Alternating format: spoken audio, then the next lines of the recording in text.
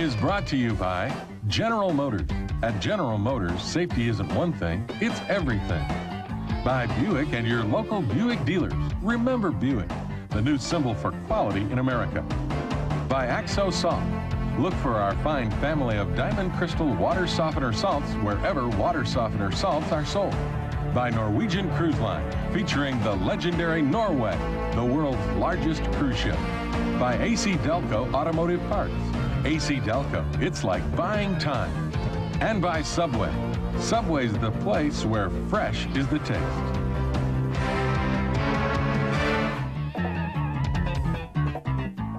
Hello, everybody, and welcome to Michigan Replay. An awful nice show to do.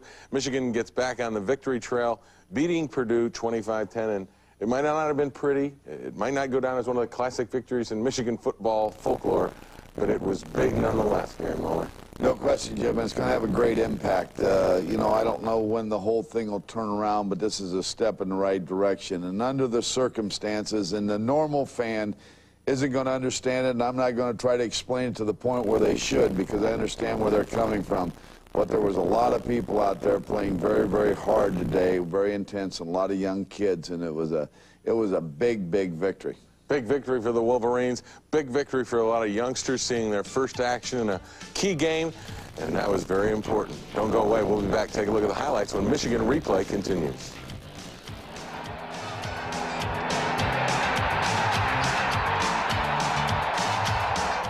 He came together and he was making sacks out there, and you know, the young guys, all we did was lead him.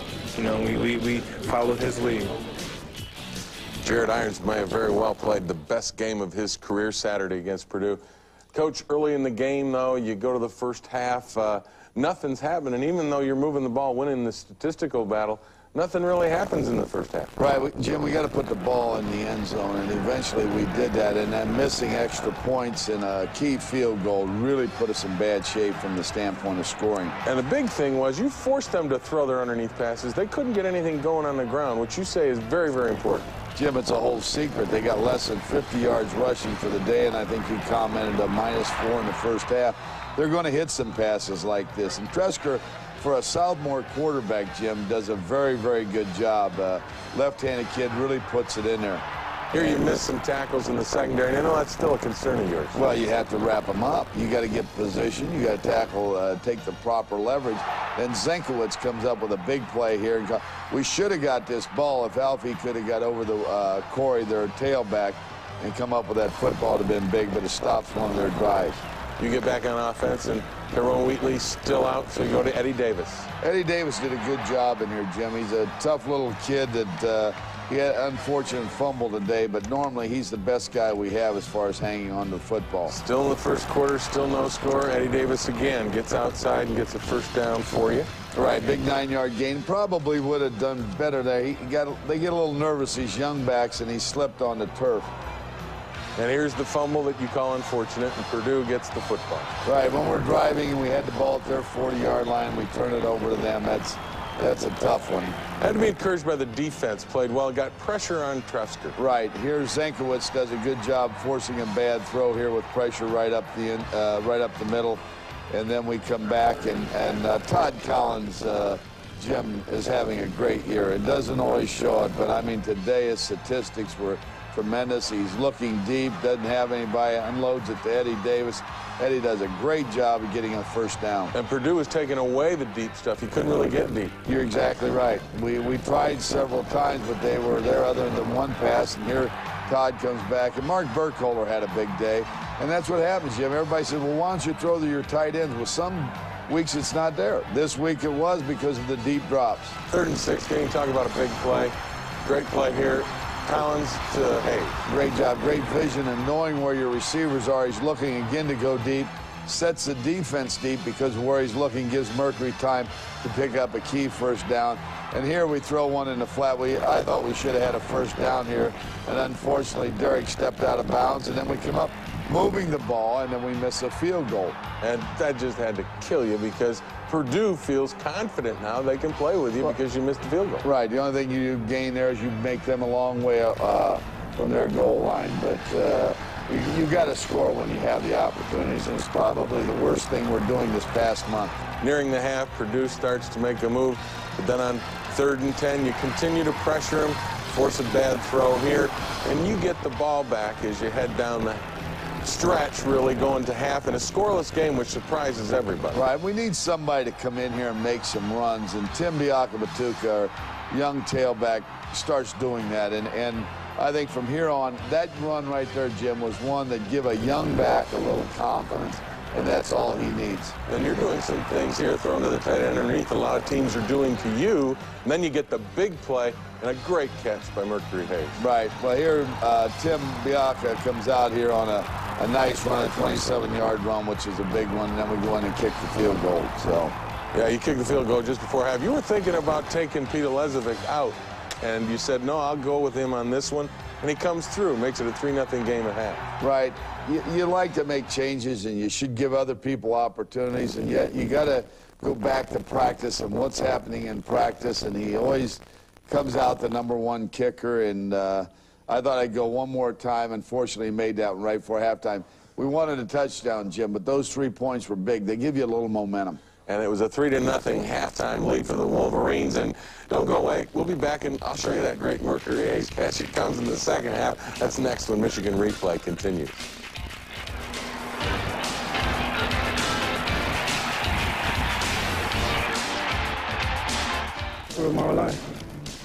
Tim Biakabatuka, the freshman running back from Canada. His first language is French. Sometimes he has a little bit of a language problem, but boy, on the football field, he was exceptional. In the second half, you really put him as the main man back there to get things done when you were having some struggles offensively. Well, Jim, and you look at him in practice, and you know there's good skill there, and you just got to get a guy comfortable. And being a freshman is sometimes tough, and it was just a matter of him getting a couple runs. And as he indicated there, he had some big holes, but he made some of those too, as we all know. Big play here by Jared Irons, opening up the second half on their first possession. They replaced Trefsker with Pike, and Irons comes up with a big interception. Big interception. Return to 27 yards, gives us great field position, and we can't do anything with it. Again, we're moving the ball up and down the field, but we can't get the ball in the end zone. But Pete comes through with another field goal, which makes it 6-0. 6-0, and the defense continues to play well. 3rd and 12. Buster Stanley continues to play well. Jim, I don't care what happens this season. You talk about a senior with great dedication and trying to lead a team. It's Buster Stanley. He's as good as any of them. And here's that youngster from Canada again. And boy, he got his work in the second half. He broke a tackle there, and he could have stayed outside a little bit more to have been cleaner for him. But he did a good job. And here's that play I was talking about earlier. Mercury Hayes, what a catch. Great catch, great catch. And I think the ball was tipped, and Collins hooked up with Mercury over what I consider the best defensive corner in the conference. Jimmy Young's a great one. Here, we hit Eddie Davis, and he gets inside for another first down. And that's a good run, because he knew where the first down was. Then you go to freshman fullback John Ritchie to get into the end zone for the first time, make it a 12-0 game. Right. John, I think, has got a great future here, and he's a good fullback. He did a good job blocking today, and that was a big one. Now they're going to come right back on us. This had to be upsetting to you. With a 12-0 lead, their next possession, Trefsker comes back in, and they come right down the field. Right. The thing is, they aren't running the ball, which is good, Jim, but they're hitting some passes. Ty Lawbaugh got that one. Then Alfie Birch interferes with one of their good receivers, Hill, who is a good one, and it was a proper call at that time. They go down the middle on a post cut, and your safety late getting there, and all of a sudden, you're a little worried at this point. It's 12-7. Exactly. The safety hung too far underneath, and we should have been in a position to break up that pass. We get the ball. We have to punt to them, and they come right back. And they start to run it. This was when it was worrying to me, because they started to move it a little on the ground. Right, but that guy right there, Jim, got 101 yards on us last year in what was considered a better defense. Here they make a good play and get down inside our 15-yard line, but they had a penalty on it and pushed them back, and then they had to kick a field goal, which made it 12-10. And this was probably the key drive of the second half when we come back with the score. Well, I think it shows some of the character. You talked about what a big win it was. You had a bunch of young kids in there, like Biakabatuka here, games on the line, and they start coming through. Right, and this is what they needed to give him some confidence. There's Tim on a 3rd and 1 on a good run, leveling it off. And I think you'll find he's going to be a tough physical player as well as an athletic type of an individual. Big 3rd and 5 play. You go to the tight end, doing some things that the other teams are doing to you, and then you get the big play from Tim Biakabutuka. Right, he breaks the outside here. Could have done this earlier in the game, but he finally got the feel for it, and I think this is a young back, and I think he has better things to come on. And you talk about Burkholder there catching the ball, and again, I give him a lot of credit. Todd Collins finding the appropriate receivers. To come back, and again, pressure. This time, Jason Horn does a nice job. They can't get off the dime with their next possession, which was big. Have to kick it away to you late in the game. Still in doubt, they're still within a touchdown, and you start putting it away. And this is a freshman backfield. Right, and John Ritchie runs good here, but remember, Jim, we missed that extra point, which would have put us up by 9. Cripps Stapleton angles one out and gets it to about the 5-yard line, which was great field position. And yet they had 12 men on the field, and by doing that, give us an opportunity to get the ball back. And here's Ritchie again up the middle, who I think John does a good job running with the football here, and then Tim goes over on the right side. 3rd and goal. Tim Biakabutuka goes in for the score, and the final is 25-10 Michigan. Great to get that victory, and it was a big win indeed. And our Norwegian Cruise Line play of the week, the freshman from Canada, coming outside and showing some speed. I think Tim has good speed. I think he can do a lot of things. He's very athletic. He's just learning a lot of football right now. And he had a big day for us. When you get 140 yards, and basically he didn't start the game, but his biggest opportunity of the season, I think he did well. A lot of people look at this Michigan team and say, all the great backs, all the great recruiting classes you've had, where's the depth? Well, I think the depth showed up. You're running in the second half. Freshman, true freshman, fullback, true freshman, tailback. Right, and I don't think we should be in that position, Jim, and normally you wouldn't be. We have so many people banged up. I can't believe when I make out a roster, a travel roster, and I take one outside linebacker where I usually take 4 to the hotel. We have Wheatley down, and we have different guys, so... Well, you had to change up defensively because you didn't have any outside linebackers healthy enough to play, so you basically changed your defense, put some down linemen outside to play contain where normally that's a linebacker. Right, and the only healthy outside linebacker we had was Matt Dyson. He got hurt in the game, couldn't play. Trevor Price had a bad shoulder early in the week, couldn't play. We ended up with Shante Peoples, a strong safety, played an outside linebacker. But, you know, that's why I say this was a great victory, because there was a good mindset by a lot of individuals in a tough position. And that's, when you win like that, then you're teaching kids the right thing, and you'll be a football team. And this Michigan football team continues to improve as they get ready to move on in the season. Don't go away. We'll be back. Take a look at another travel squad for the Wolverines. That's next when Michigan Replay continues. Wheeler made passes before. You know, the thing I like to look at is, you know, how many yards we get rushing. And so that's really important. And I love to see when they run the ball like that. It's great. That was very important. Don't go away. We'll be back. Take a look at the highlights when Michigan Replay continues.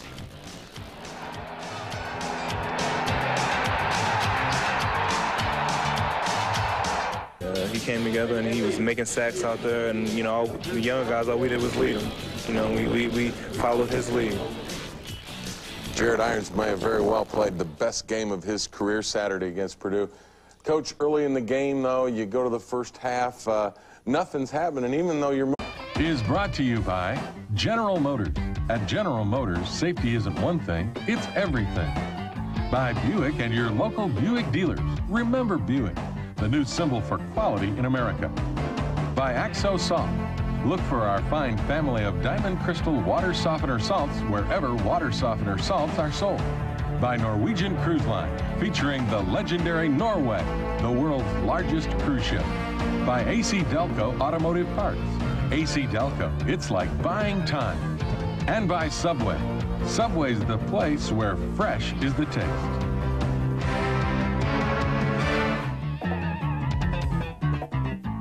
Hello, everybody, and welcome to Michigan Replay. An awful nice show to do.